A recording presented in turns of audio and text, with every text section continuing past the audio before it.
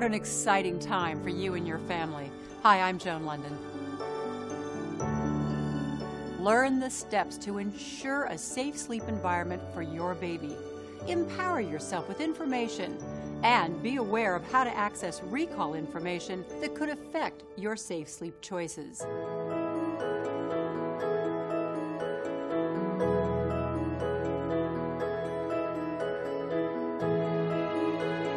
We at the Consumer Product Safety Commission are working hard to make nursery products such as cribs, bassinets, and play yards safer than ever before.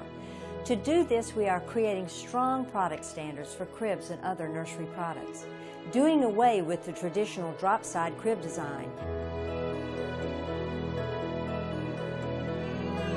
Very good. You need to know that your baby is safe, and we are here to help. Keeping Babies Safe is a free, reliable information resource.